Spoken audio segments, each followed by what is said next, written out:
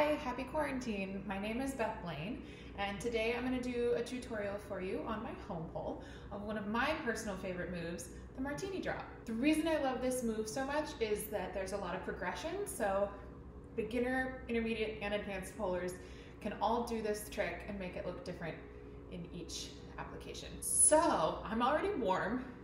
I'm ready to get going. I will actually post my warm-up on my Instagram feed at BethLaneEveryDamnDay, and you can follow along there and we'll stay warm together. And if you're one of my current students and you just missed my warm-up, there you go, posted it for you. So let's go ahead, get on the pole and get started. So I'm gonna start in a Martini sit. If you would like a refresher on that, we'll start there. I'm gonna start with my inside arm high on the pole.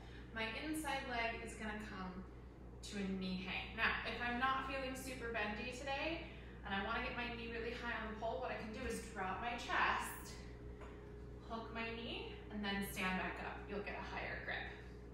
From here, I'm going to hold onto the pole and sit my butt down.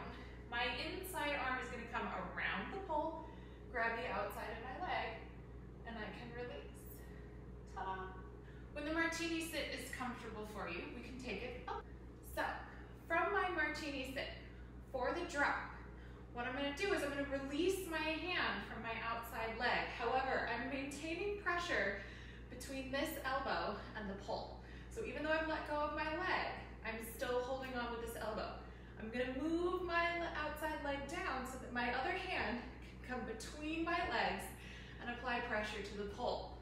That way this leg can swing around. I'm going to slide my bottom hand down as I release the top elbow to come into my jasmine shape. So for a more dramatic look, you can speed this up. Yeah. When you're comfortable with that, you can remove the outside hand and do it like a drop.